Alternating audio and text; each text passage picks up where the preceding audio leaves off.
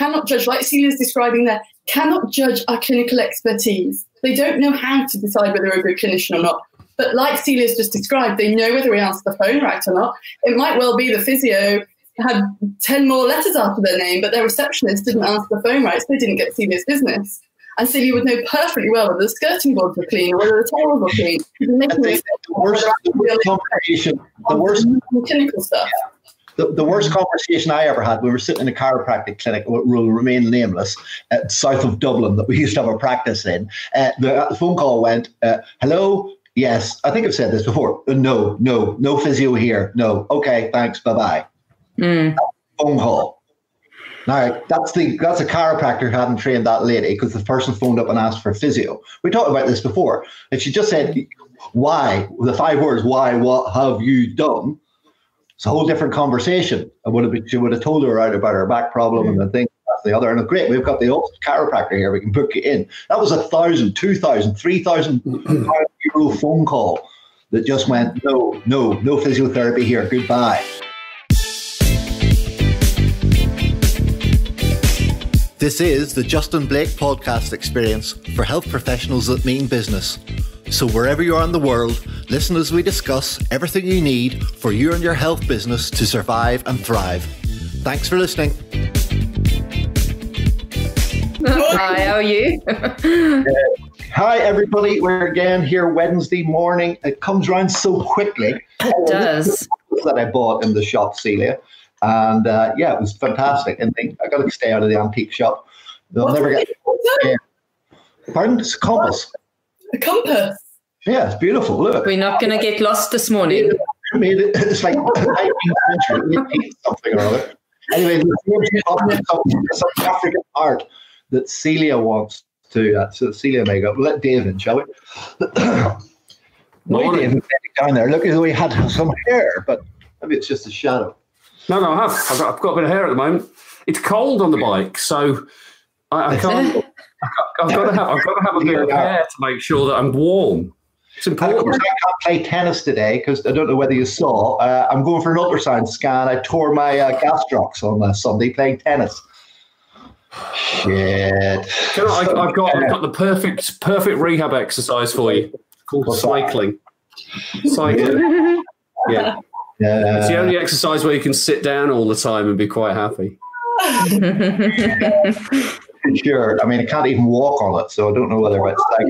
You've done a good job of it then. You've really done a good job of it. Oh, yeah. It felt like it felt like somebody had hit a ball really hard into the back of my car. I actually turned around and looked to see whether there was somebody there.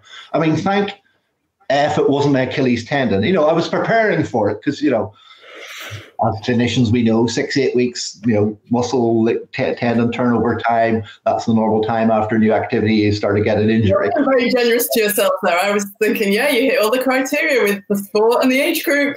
Yeah. So it was like somebody said hit a tennis ball really, really hard into my calf, and I was like, I was like, there was nobody there, and it was like, and then I went to take a step, and it was like, oh. Yeah, and then it was absolute agony for about 4 or 5 hours. I mean, really, really, right. First 2 hours just constantly cramping and constantly, about 4 or 5 hours. 900 miles up here. Pardon me? You've got the best part of a year to get up to 900 miles on your bike. I'm sailing. I can't remember. Anyway, so I'm going for an ultrasound. Last night. Ultrasound scan later in Belfast with the main sports surgery clinic in Dublin. Phoned them yesterday. 4-week wait for an ultrasound scan. I was like, you having a laugh? You're the main sports injury place in Dublin, the sports centre where I got my hip done. 4 weeks. It's okay. I know one of the consultant radiologists could actually give him a ring and get myself in pretty quick. For 4 weeks. You're for real? And she was like, yeah. I was like, it'll be healed by that stage. What sort of service is that? Anyway, I could get another one in Dublin. I think it was tomorrow afternoon or on Friday or Saturday. But I'm going to go to Belfast and see a colleague. Anyway, that's enough about me and my 2-3 weeks off tennis. I was due to compete in a tennis competition. Not quite enough, clearly. You've got another 27 minutes to talk about your injury. Come on. All day, I was flicking through Celia's chapters here and about the painless practice and about the pipeline. And one of the things was about turning up and doing talks. Guess what? I never loved doing. Talking at things, talking at events. Yeah, you may find that surprising, but I never did. I did a couple of diabetic evenings and different things like that. But yeah, bulletin boards, flyers, great. Where is it? Tactic. We're going backwards now, Justin. We're on chapter 4 already. Why are you still on chapter 3? We're doing pipelines. It was 2 weeks of pipelines. No, we're doing patients. No, 2 chapters. Yeah, we did pipeline last week. We did 2 chapters last week. Again this week because there's 2. No. All right. No. Tell us all about the patients, Celia. We need to look after the patients now. Do you want to pause and read the chapter quickly? They're a pain in the ass. You can run the clinic without the patient. We will see. We will be back next week at the same time to continue. Well, Dave, you just a minute ago, just because Celia and I obviously have to go and sort school runs and herd everybody out the door at 7:30. Justin very generously offered that we could start at 6:30 next week. 6:30, everybody. The progress of his desk job. Dave and I are up. I've been up since 3:30 this morning. So, who knew? A chef friend came around about 2 o'clock. I'll be out on my bike at 6:30, so you'll... I mean, half an hour's not long enough. And I mean, I think I said that. That's because you ramble all the time. No, stop. Okay, no, I'll shut up then. Let me hear your work.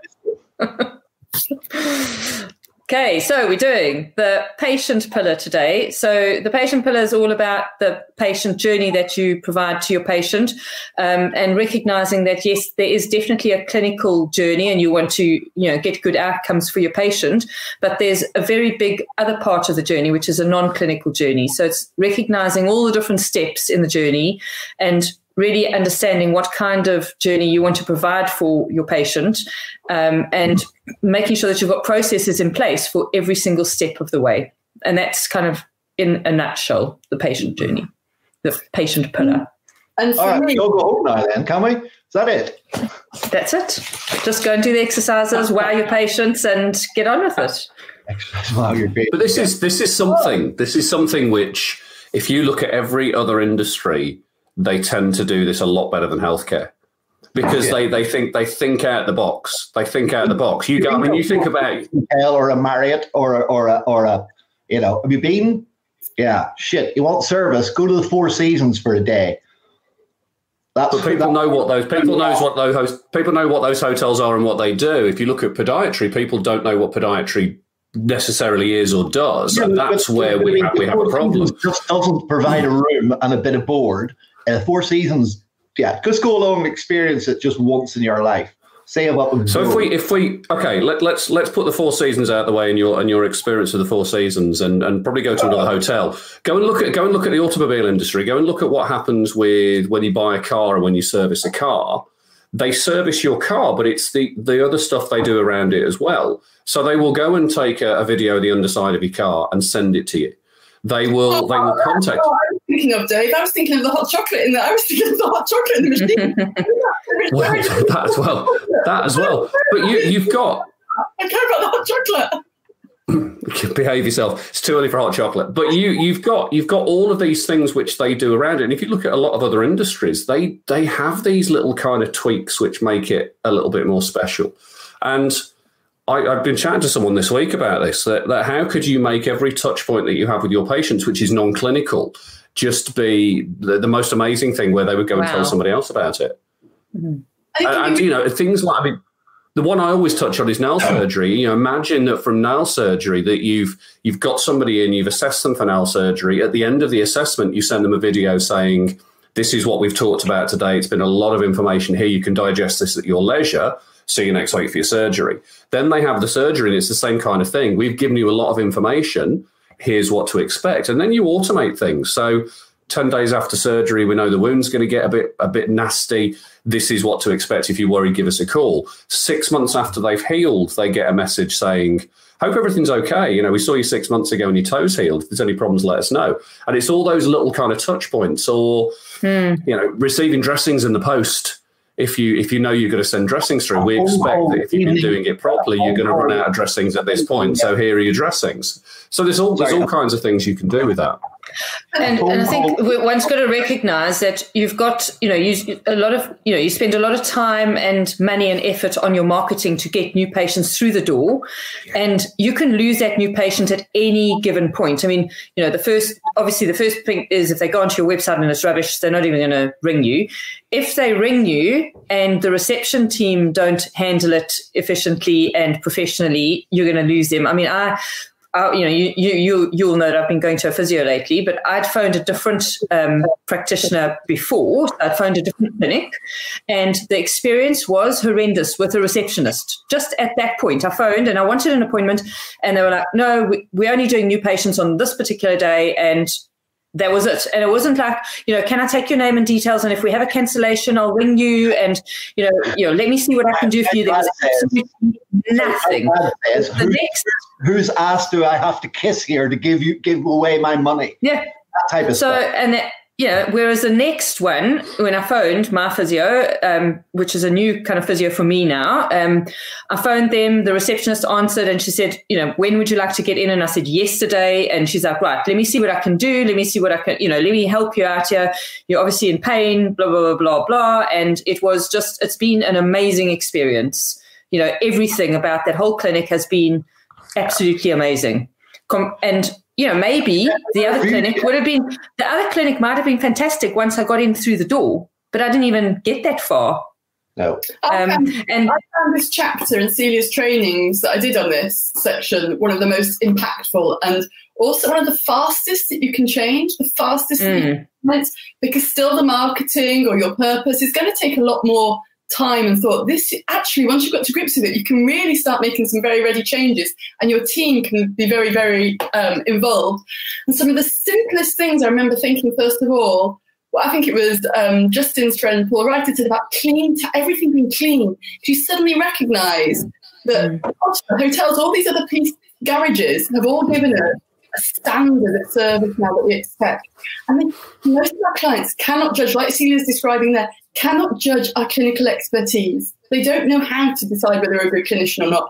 But like Celia's just described, they know whether we answer the phone right or not. It might well be the physio had 10 more letters after their name, but their receptionist didn't answer the phone right, so they didn't get Celia's business. And Celia would know perfectly well whether the skirting boards were clean or whether the towels were clean.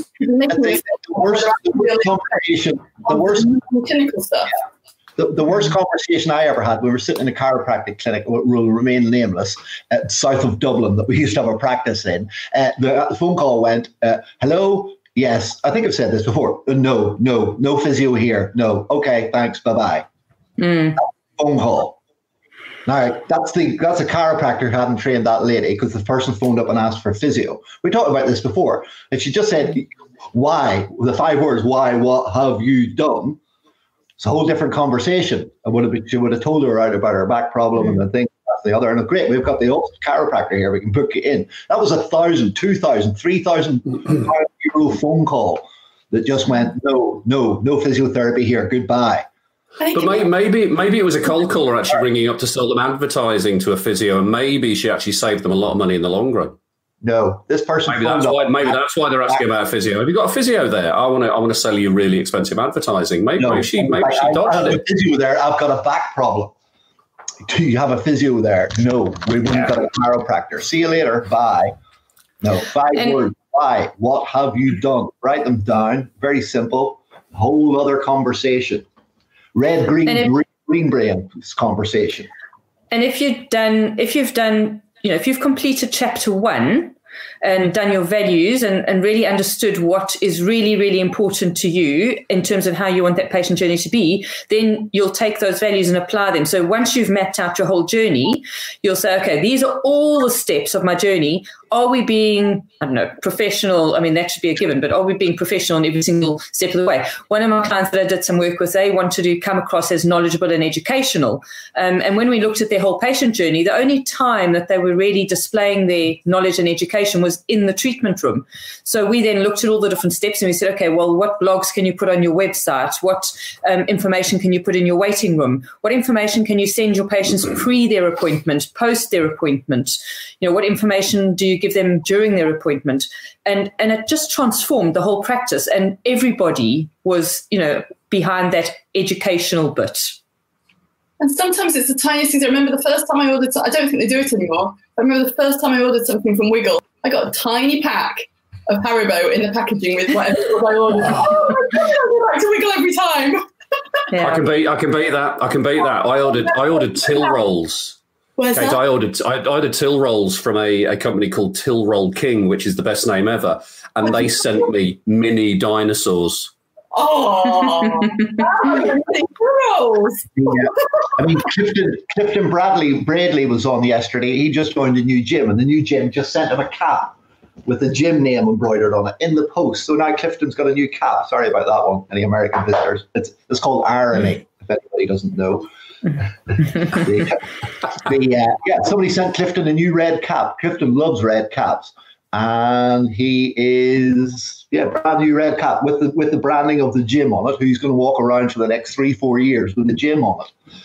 So that's what, you know. It's very simple. How much does the cap cost? 4 or 5 quid. Stick it in the post. You know, less than a tenner. People remember that. Yeah, I think it is exercising. I'm trying to do Instagram at the same time. We used to give people fridge magnets for their exercises, so they stuck them on the fridge, so they have it like you have the vet or their dentist and stuff like that. Yeah, we are Dave. We're 1, 2, 3, 4, 5, 6 outlets now. Still not LinkedIn. Don't know what's happening. They did say it was approved, but when you look at the value of your patient, so if you know on average when a patient comes through the door they will spend X amount, then you can start looking and saying, well, actually, if I spend just this £1 or £2 per patient, it's a minimal amount if they're spending £500-600 with us. Like we've got it for life. Yeah, and that's as well, Celia. That's a really interesting one, because if you also track where your patients come from, so you actually track their route through, and you know that a conversation with your receptionist results in patients who spend more money or stay longer versus a conversation with one of your clinicians, or vice versa. You know that that's where you're going to focus your attention. You're going to put that person there, having those conversations and being the person who asks why, you know, what's the problem, because they're going to help to actually convert those to patients who stay longer and who spend more money and get a better outcome. I found it. And actually, I mean, you're go on, Kate. I found it really helpful because when you're in the clinic, it is what you think about all day, every day, but you forget that for the majority of the population, physiotherapy, osteopathy is not 50%, 60% of their day, even 40% of their day. It's a tiny bit of their week. So I found it really interesting to recall a situation where I was buying something and I was completely not really knowing I needed something, but not knowing what I was purchasing and what was it that helped me make my buying decisions. Because that's the situation that most of our clients are in. They know they're in pain. They know they've got to the point they're in pain. They've got to the point they've decided to call you, email you, or whatever. Then what is it when you're in that position, when you're buying something you're unfamiliar with, you're buying whatever gadgets I've had to buy to do this web stuff. I've probably just taken Dave's top of this and clicked go on Amazon.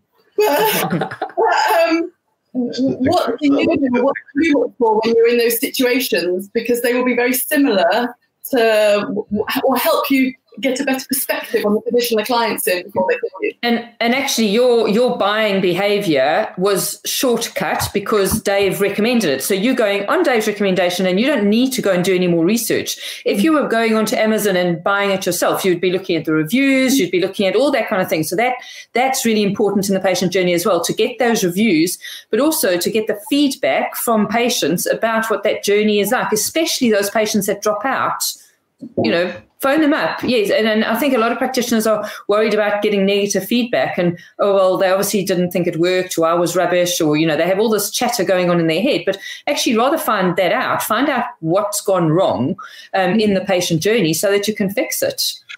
I totally agree. The most powerful conversations we have where if we'd had a complaint, I'd invite the person for a cup of coffee and really hear them out. And that you really get some powerful insights there. Yeah. really. Yes. And it's really interesting because I think when you map out the patient journey, a lot of the time we'll kind of be talking about it and people say, oh, well, what does a bricks and mortar really, how does that really impact? How does this silly little, if I put a plant in the corner there, is that really going to make an impact? Is it really going to make an impact if I have the coffee machine? Or, and it's all these, but it's all those things that add up together. I had a client who had 4 practices, and one of the practices was a rented room in someone else's practice. And this practitioner that owned the building just was, on her way out, wanting to retire. She didn't really care anymore. She was just like not prepared to invest any money in the building. And it was just a bit of a rubbish place. And when we did the patient journey, we went through all the different values. That place in particular was just like, this does not fit in with your brand at all. It just does not fit in. And she had tried to get this woman to sort things out and fix the toilet and, paint the wall and blah, blah, blah. Anyway, eventually she decided to close that down and moved her patients from that practice to another practice. And what was interesting was that her patients were very loyal to her. But all of them, like most of them, said to her, oh, my word, this is so much nicer. And actually, whilst I love you as an osteopath, I wasn't going to refer anyone to you because I was so embarrassed about the actual practice. So, whilst, yes, she was a clinician and she was getting good results for patients, the environment actually impacted their behavior of not referring others to her. When I worked in Covent Garden in London for the last 2-3 years before, in the Snow and Rock building on Mercer Street, 3 floors up with a glass atrium roof with a gym and a lift in the middle and a whole sort of setup. I mean, patients were 50% better as soon as they walked in. I mean, it was absolutely stunning. Absolutely stunning location. Was that just on the days that you weren't working, or was it all the time? I was on the time. Okay, there's certain colleagues. There's certainly the leading podiatrist in one of the other podiatry chiropody associations in Ireland. The first week or two, I went down with the guy I was working for to give him a lift and thing. This guy was like the president of the whatever it was society. It was up the back steps above a bookies. There were so many certificates on the wall. I was like, Jesus, this guy's like robbed somebody, or else he does nothing but courses. The guy who worked with him used to smoke fags and would just leave the fag butts burning around the place. I mean, the place where I wouldn't put a fucking cat or dog in it. Yet this guy was like president of the Chiropody Association, bloody board, brother. You wouldn't put it was like a toilet with fag butts and certificates on the wall. It was a shithole. And people were going there and paying money. And this guy was the leading light in the association. It was bloody atrocious. Absolutely atrocious. But so that's how not to run a practice. It's interesting. Just sort of about that whole patient journey. I'm going to use a cycling analogy because I can. When UK or British cycling decided they wanted to get more medals, I think they had a fairly kind of crap time beginning of the 2000s. And then look what they did in 2012. They brought on a guy called Dave Brailsford. And Dave Brailsford had this thing called the acquisition of marginal gains, which was 1%. Looking at every aspect of it and doing 1%. Yeah, the 1% thing. And it was, so you haven't got to revolutionize anything. It's what can you change by 1% in each of those points? And what can you change by 1% with your marketing? What can you change by 1% in your coffee machine? There's so many things you can do with it. That and all the illegal stuff we're taking. I'm a big Tour de France fan. A big shout out to, what do you call him, yesterday. Irish guy won the stage. First Irish guy to win a stage of the Tour de France for, I can't remember how many years. Sam Bennett. Big shout out to Sam Bennett, flying the Irish flag in the Tour de France. Tour de France winner. The average speed yesterday was nearly 50 kilometers an hour. It was on the flat. It was unbelievable race. Why so slow? Shit, slow. I told you before. My brother-in-law was on the Col de Telegraph or somewhere. He done it one of those tap things, and the guy went past him on a unicycle. He said he knew he hadn't done enough bloody training when that happened. But anyway, Sam Bennett yesterday flying the flag Ireland. Absolutely stunning win. Future Tour de France winner. You know, he's and then the other part of the patient journey obviously is the clinical outcomes that you get for your patient, and I think it's really, really important to have some kind of system in place to measure that, so that you can start building evidence. And I mean, you know, the different professions have different forms of measures. I think, you know, physio first have a really, really robust system called Data for Impact, where physios can, you know, gather the evidence, but then benchmark themselves against the rest of the profession, which, you know, it's just, I think it's really important to be able to gather that evidence and be able to show that the treatment that you're offering is evidence-based. There's loads of different other systems. I think like the chiropractors use Care Response, there's PROMS, there's loads of different software systems that you can use to measure the outcomes for your patients.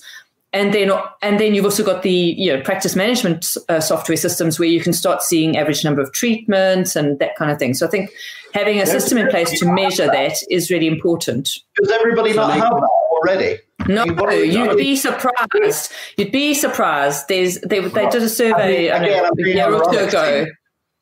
I'm being ironic because some people, again, like I used to be, you thought busy fool, no money in the bank, working 80, 90 hours a week, think you're busy. You're not. You know, you're not really. And they're not monitoring, they're not measuring. It's just a constant throughput. And that's it. I mean, you're back to pipeline from last week. If you're just attracting loads of new patients but not keeping them, you know, some clinics I know would be closed to new patients now because they've got enough. They don't need any more new patients. They've grown enough. They've got their patient base, and they just deal with those patients. They don't take any new patients on. They don't have to. What a brilliant situation to be in. It is that data is I know a system called Clinico uses a piece of software called Clinic Apps, and that can give you data on, like you say, number of average treatments. Because if somebody comes to you with a heel pain or a calf tear and says, how long is this going to take to heal? You can take that data and you can say, well, actually, here's our data to show on average it takes 6 treatments over 3 months and people get 90% better. And you've got that real data you can put in front of someone and say, well, we have the clinical data to show this is our effectiveness. And if you have another practice which says that we can do it in 3 treatments in 10 minutes and you're going to be 100% better, it gives you more kind of choice of where to go. But that data is really important. A lot of places don't do it. It's really powerful for managing your team as well. The first lesson I had in KPIs, key performance indicators, why it was important to start measuring what was going on in my clinic was this number, what was the client visit average? Because the first person I took on, and this is years and years ago, when I saw that their client visit average was 2, I was like, right, you're either a miracle worker or you don't care. Which is it? And he didn't care, basically. It was hemorrhaging, learning the new clients. So I unfortunately had to let somebody go after 3 weeks because their patient retention was shit. You know, if I'm going to give you a new patient, I'm going to give somebody else a new patient, and they're seeing them an average of 6, 8, 10 times, and you're seeing them an average of 2. As you say, there's either something wrong, but I just trained you for 6 weeks about how to do this, so you're obviously not sticking to what we told you to do, so you're done. She got, I think it was the Friday after she started, for like 10 days. Done. About team journey in this, but the point is you'll end up with an asset, which is a mapped out client journey, but then you have to have the same for your team, and you need to use the same measures, and there's cross measures between the two of them because everybody's going to be singing from the same sheet. 20. If you're a physio and your client visit average of 20, unless you're working with long-term condition management, again you can be like, what the hell are you doing? Everybody's going to be singing from the same sheet because people will test you. When they see different clinicians, they ask them the same question until they get the same answer. You want little mini-me's. I wanted little mini-me's. Talk like me, walk like me. Oh, heaven forbid.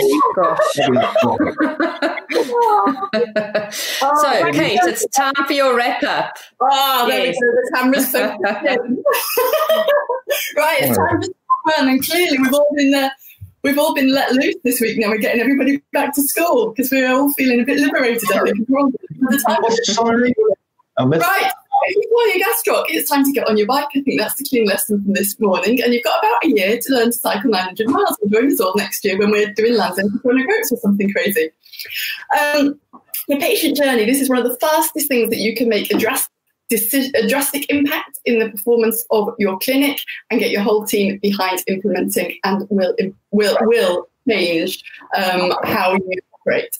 So take a situation where you were a novice and you were purchasing something perhaps you'd never purchased before, maybe a bike, whatever it is, and go through your experience and how you made the decision to feel safe to purchase something that was alien to you. And then with that experience, now look at your client journey, remembering that what you offer is alien to the majority of people, and they're in that same position of vulnerability. Your whole team will be able to get behind it, and if you use Celia's flowchart, you can end up with it really beautifully mapped out. And it was one of the most powerful chapters in my experience as a clinic owner and working with Celia, and certainly something that once you have done and completed for your clients, you need to review with your team. Where are you going to get sort of inspiration from? Talk to VIPs. What do they love? What can they already see? And start there. Yeah. And I mean, there's no point. I was reading something the other day, which was saying, good to sum up, Kate. I was reading something the other day. People are worried about no money. Charlie, my friend in Australia, I think it's just about to drop $3.5 grand on a new road bike. Hi, Charlie. Oh, hi, you back. I'll be your client for life. Right, I'm going to go. Yeah, me too. Take care, guys. Right. Bye, See you later. See you guys. I'm just going to stay on here and just talk. You're going to stay on. I'm going to go and get the kids ready for school as well. So really, I mean, half an hour is low enough. I mean, definitely need to start at 6:30. This is bullshit. I'm. Well, you'll get me live on the bike if you do that. So I'm going to go to the kids. I'll see you later. All right then. Okay. Well, cheerio then. I mean, bye everybody. See you, Dave. Come on then. See you. I mean, well, that's it. They've all got to get kids to school and do all that sort of stuff. I mean, what's going on? I mean, half an hour is not long enough. But if you think so, let us know.